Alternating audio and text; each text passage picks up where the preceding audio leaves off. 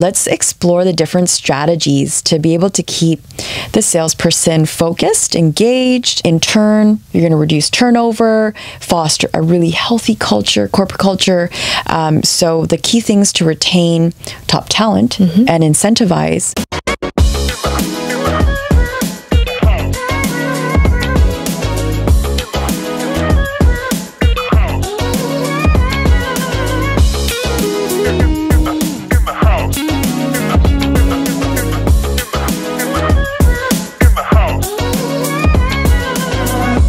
Good morning, everyone. Welcome back to our show at In the House Podcast. I'm your host, Jenny Woon. And I'm your co-host, Toni Singh. Well, thanks for joining us this week. We are so excited to be able to share our next topic with you, but I understand that you wanted to intercept and... Yeah, I want to do something fun. Okay. And I want you to answer. We're going to play a game. I want you to answer the first thing that intuitively comes to your mind, okay? The game is called Which Do You Prefer? Just so our listeners can get to know us a little bit better. Okay. And so I'm going to give you two options. You just say which you prefer. Just repeat the one, okay? Got it. Got it. Okay. Which do you prefer? Sweet or savory? Sweet. Time alone in reflection or being a social butterfly? Ooh, time alone in reflection. Easy one. Okay. Self-development courses or spirituality courses? Self-development courses. Okay. But spirituality courses is super I know, it's a close behind. second. That's why I put that there. I'm like, which one will she choose? Yeah. Final one, being a mentor or a mentee? Ooh, I mean, that's a hard one. I love, both, but I think where I am now, mentor. Okay. Being a mentor. I thought you would pick that one. But that's it for our quick game. It was fun. It was fun.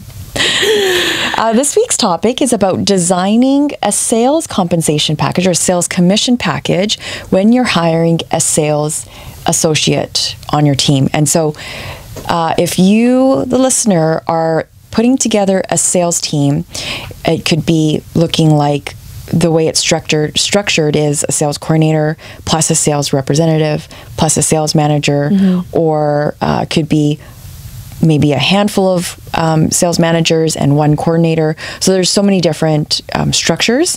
But when it comes to incentives and motivations, the sales department is extremely unique in a way where the compensation is directly reflected on the sales results. Yes. And so sales commission or sales compensation, you know, I don't know how far it goes back, but long time established strategy that when you're applying a commission-based structure, it helps propel the salespeople.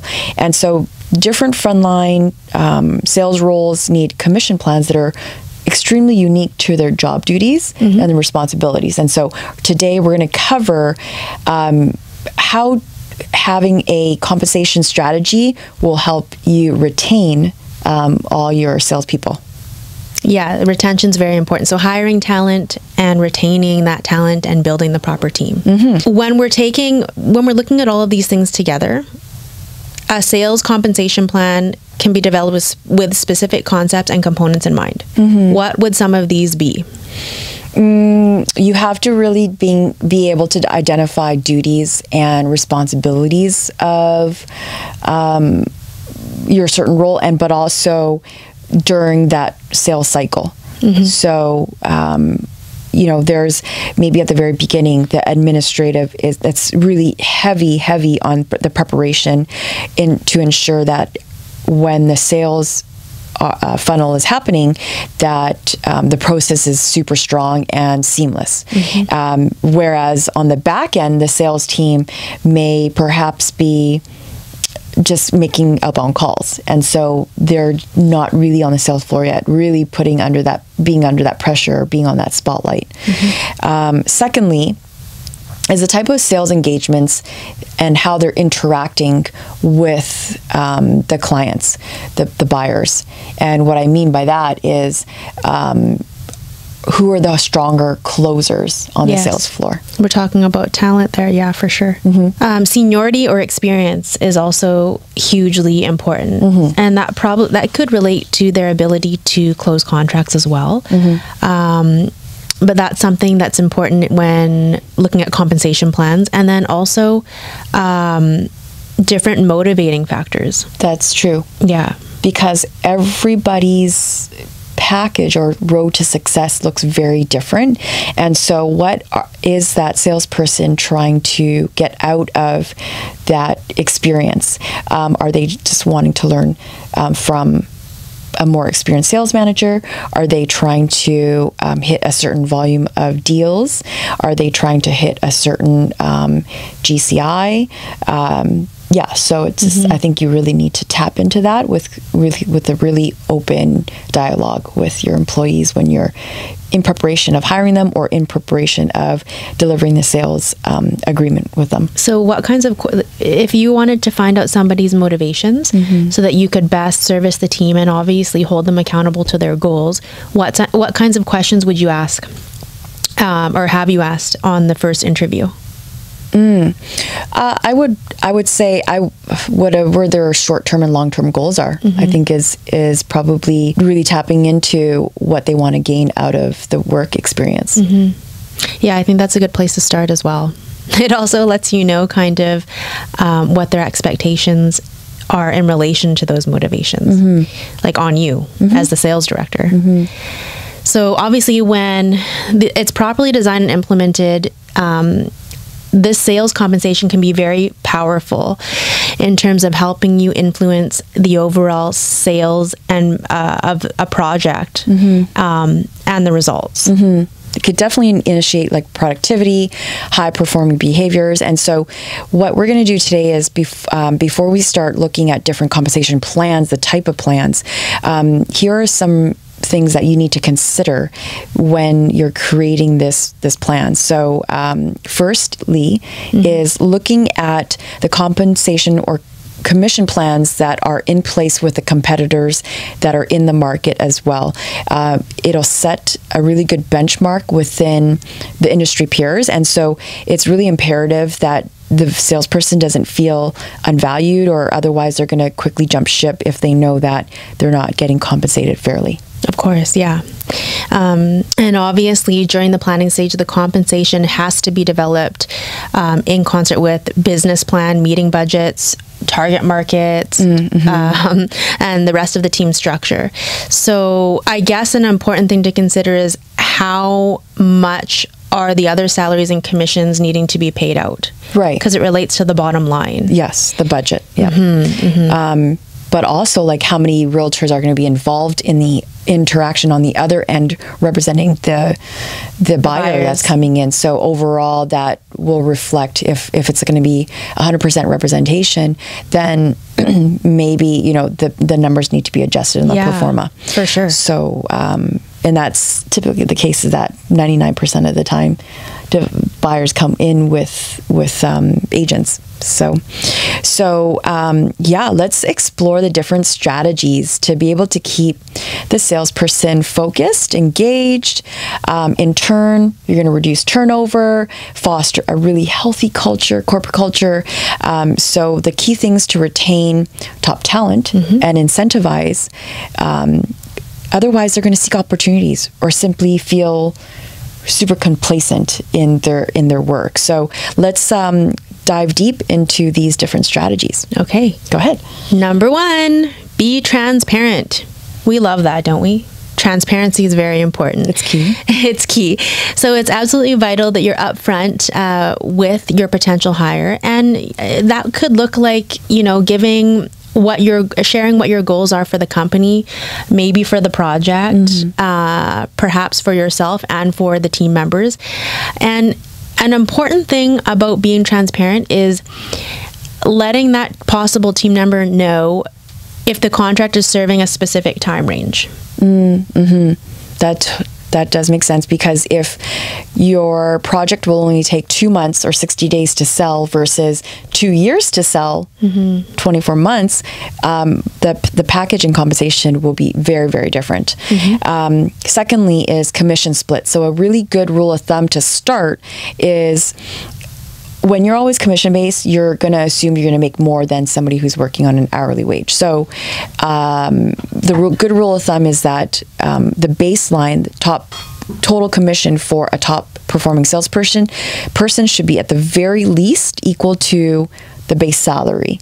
So start with that and then work from there where that budget will allow for compensation. And I guess these kinds of things would be, it would depend on the scale of the project and how many people on the team you would need to service that project. Oh, absolutely. So one could have more experience than the other, but the other person also, it has the same kind of equal title or responsibility, but the other one may have 5 years less experience.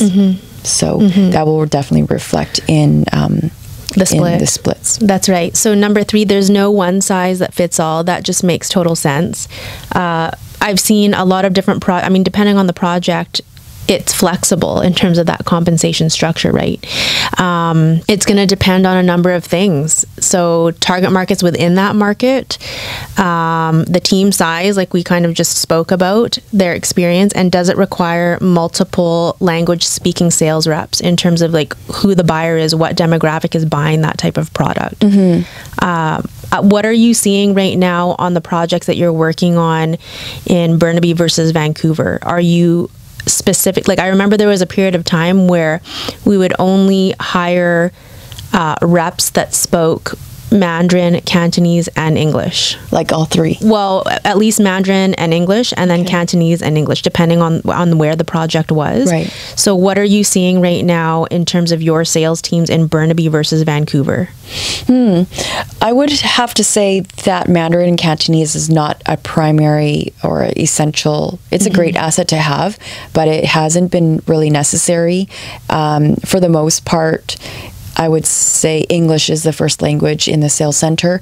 I do have one of my team members, Dom. He's working on a project in Richmond. He does speak the Cantonese language and really is very patient with that demographic. And so I've put him into that sales site versus, I had Sam and Andrew in North Burnaby, where they know the ins and outs of all the Burnaby buildings. They spoke their own languages. Andrew speaks Vietnamese, Sam speaks a little bit of Cantonese mixed in with Mandarin, but not fluently. However, I don't really think they actually needed those second languages. So I just want to elaborate on that a bit more, just for the listeners. So does that mean, did you guys notice on your sales teams, because I know that in 2012, maybe to around 2016, it was an important skill because a lot of the buyers were, the English wasn't their first language. So did you notice that when they had changed the foreign buyer policy, that was not necessarily a requirement anymore? Because it would have been around, 2015, 2016 that they made those changes? I would say, I can't remember the exact year. You know what? I think it really does affect the Richmond market, in the Greater Vancouver area. But I honestly felt like I've been doing projects and I haven't really picked up more Cantonese or more Mandarin. Lots of local people. Totally. And also they're being represented, right? And so I haven't really had to apply the language. And in fact, my language skills have gotten worse. It's reversed, because when I did work in Richmond, I actually spoke a lot of Cantonese, and now I barely even know how to order. You just said something interesting. That could be a factor as well. When they changed agency in British Columbia, right? So I would imagine, so when we had started in project sales, it was more common for buyers to come in directly off of the street and buy directly through the sales team. But the sales team, we represented the developer. We were never looking after, it wasn't our mandate to look after the best interests of the buyer, even though you still have to be transparent about certain information, right? And I think when they changed agency, I did see a shift as well in that, because you're absolutely right. You've got more buyer's agents on the other end, so it eliminates that language barrier. Right. But it's a consideration, which is why we have it in here. That makes sense. Yeah. Okay. Number 4. And getting creative on the compensation package. So this is a fun one because it's not all about numbers. Sometimes some employees are not driven by the dollar amount. And although sometimes you come out of your graduation course and you're like, oh yeah, it's a very lucrative business and people make a lot of money. But at the end of the day, that is a byproduct of the results. There are so many other ways to add certain perks or provide a different type of package structure. So I know, working from home nowadays, that is an incentive for a lot of people.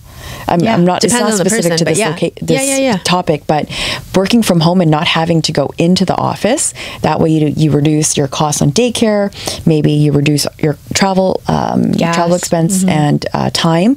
That to me is a perk if you can stay at home. Sometimes you may not have the space or the capacity or you get easily distracted, but some people it actually works for them. I know that there's some departments, like the fire department, for example, they're making shift work like 24 hours. So you're working, and that way you're working for 2 days, and then you're actually off for like 5 days. I feel like they need that rest. Well, before it was 4 days on, 4 days off. Yeah. And so by restructuring it, they actually have more time to spend with their family. So getting back to real estate, having bonus structures, maybe perks like box seats to the hockey season. They used to do that sometimes when I worked at Rennie. Right. And so extended health benefits, which is something that I really enjoyed using when I worked for corporate real estate. Summer team events, Christmas events, extra days off, lunch and learn events where you're maybe paying for the education course. I have, remember we had a guest, or maybe you weren't on at that time, Michelle, who is my labor. Yes, you were. And so Michelle, who's my mentor, my coach. Yes, I missed that one in person. So yeah, she's been, I had coffee with her and she just mentioned her son is working for a startup company called Perk Up. And so this app allows employers to provide other offerings in a way to compensate their employees in a different way other than monetary. That's so cool. Rather than paying more money to a raise, they're providing more maybe lifestyle allowances. Maybe, you're giving them $50 to enhance their life in another way, or wellness. Maybe you're providing daycare services for their kids. Maybe you're empowering their employees to get access to more education. But I'm actually looking into that because I don't provide extended health benefits to my team right now. So this is a great way to be able to just thank them in other ways. You appreciate them. Yeah. Yeah, it's a good way to show it. Yeah. Tip number 5 is pay on time. I mean, money makes the world go round, right? And people use money to survive. So it's really important in real estate and every industry, pay on time. My motto is kind of like pay well for talent and pay on time. It can be very motivating, and you can imagine if you were not paid on time, how deflating that could be. Stagnant energy. It's just not a good way to build business relationships. Yes. I want to add another one, actually. Sure. Is exploring opportunities and growth in their role. So yeah, it's important. Sometimes when we mentioned that they may feel complacent after a while, what is it that they want to achieve? So when you're hiring them, you ask for their short-term and long-term goals, but at the end of the day, like, are you able to position them so that their strengths are being utilized to its optimum? And by being able to evaluate their behavior on a weekly basis, monthly basis, yearly basis, creating this package with these things in mind, you're able to make adjustments tactically throughout the year and retain your staff for the long term. Yeah, it's very important. I'm glad that you added that one in. That's it, guys. I want to just say that there's no rule of thumb. There's no like we mentioned before, there's no one size fits all. Every developer does have a different structure. So I know one builder, they pay a base salary, and then and they have commission based.